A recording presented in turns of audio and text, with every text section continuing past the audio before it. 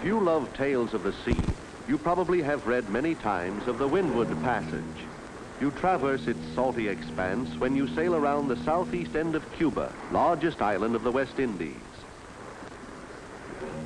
Should you go straight out from that southeast end of Cuba, as Columbus did on the 6th of December, 1492, and breast the intervening 50 miles of foaming, rushing blue water with its flying fish and screaming seabirds, you will come next to the second largest island of the romantic archipelago, an island wholly in the tropics.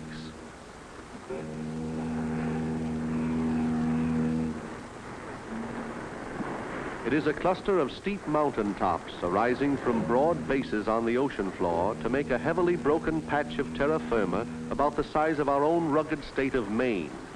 From the water level, though, the mountains are not very high. Even the tallest is under 9,000 feet. When Columbus saw this particular island, he called it Hispaniola, the Spanish. But the million or so Arawak Indians who were there before him already had a name for it. They called it Haiti, land of mountains.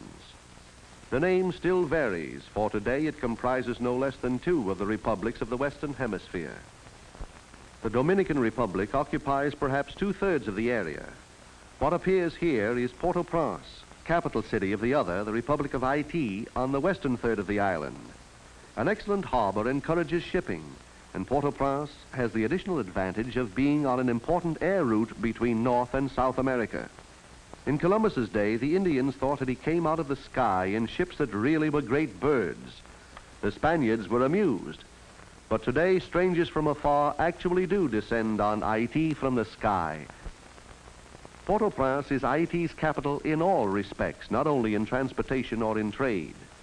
The imposing twin-towered Notre Dame Cathedral there is the spiritual center for most of the citizens. The impressive National Palace, where the president lives, represents political authority. And here, the National School of Medicine is a convenient symbol of higher education in a country where the population is approximately 275 persons to the square mile. That is a density greater than is recorded for any other republic in the Americas. The local marketplace at Port-au-Prince shows a much greater density, but it is merely the gathering spot of small tradesmen who deal principally in perishable foodstuffs for metropolitan consumption. One finds here, in rich volubility, that a special variation of French which is called Creole. The people speak French, but over 90% of the population is of African origin. Haiti is one of the few independent Negro nations in the world. No point in lingering over the marketplace now, though. It's lunchtime, and practically everybody is stopping for a snack and a snooze. It is not especially hot. A breeze almost always blows in from the sea to keep the temperature at an average of 75 degrees to 85 degrees, summer and winter. While the teeming marketplace slows down into its noonday quiet, we are given an opportunity to look into some of the other parts of the towns. Dwellings are not pretentious. Structures of more than 1 story are uncommon, but each is its owner's castle. It is the house of a free man. In that concept, let us overlook the rude construction, the lack of facilities that we have come to regard as our everyday conveniences, for these people have something infinitely more precious than material wealth. In a world that is battling the last stand of despotism, these citizens of Haiti, like us, are blessed with liberty. Haiti's memories of her upward struggle show most clearly in her popular celebrations. The signs are varied and interesting. They show clearly, with but one exception. Where could an Anglo-Saxon maypole have come from? Your guess is as good as any. But these men with high ceremonial headdresses, how reminiscent they are of processional figures in days of the Spanish conquest. Here are children waiting to join the celebration, purporting to be those Indian aborigines who greeted Columbus. Unhappy people they were. Conquered, enslaved, and worked to their last ounce of energy, those Indians died completely off in 25 years. They died mainly because they had known freedom and could not live without it. Whole centuries would have passed before Haiti would really know freedom again. In 1517, Negro slaves were brought from Africa to repopulate the island.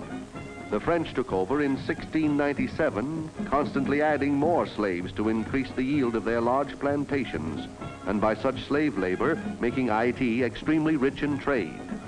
These grotesque figures are memories of that century of the plantations. Through the tangle of these survivals comes, too, the powerful racial origin in Africa, the chief factor in the mysterious, smoldering, shuddery voodoo of Haiti. Thus, the Haitians obey the eternal human impulse to remember and to drive home to themselves over and over again the outstanding lessons in their turbulent history. Modern things such as automobiles and jazzy saxophones, joining in further to confuse the bewildered tourists. Haiti was the second nation of the New World to establish an independent government. January 1, 1804, when this was done, marked not only a birth of independence, but an emancipation from slavery. The greater part of the Republic is situated on two large peninsulas, and that gives a relatively small country an extraordinarily long coastline. It has no less than 14 seaports. Among these is the city second in importance, Cap-Haitien. Columbus built a fortress here. But tourists come to Cap-Haitien less for Columbus than to visit the nearby village of Milot and the mountain that towers above it. For Cap-Haitien was the seat of government in the tumultuous days of King Henri Christophes, and his palace, which he called Sans-Souci, at the village of Milot, was where he entertained his courtiers. Christophes was one of the black leaders who arose with Toussaint Louverture, freeing their fellow slaves and driving out the French who had ruled them for more than a century. On the trail above the ruins of Sans-Souci, the tourists make their 2½ to 3 hours climb to the 2,600-foot level, where a far more magnificent pile attests the glory that was Christophe's. He was a monarch then, self-crowned king of Haiti. There is the place, the century-old citadel La Ferrière. Christophe built it as a last stronghold should he ever need one. Actually, when he died in 1820, it was by his own hand, stone walls and high inaccessibility of no avail. He feared his enemies, and with reason. Back of each of the 365 windows in his citadel was a cannon aimed at intruders who never came. Yet, if Christophe had vast faults, he had grander virtues. As an administrator, he did much to raise his people. He established schools, built roads, encouraged agriculture. The citadel failed his purpose, no doubt, but it serves another that he did not anticipate. It is a solemn reminder to tourists who clamber thoughtlessly over the moss-covered ramparts that all North America owes a lasting debt to Haiti. It stands for the great change at the opening of the 19th century in Europe's attitude toward the New World, the end of her fond dreams of American conquest. The train of disasters that Christophe and his fellows caused the French persuaded Napoleon that the price of Western Empire was too great. He suddenly decided to sell out, the United States making the Louisiana Purchase from him for $15 million.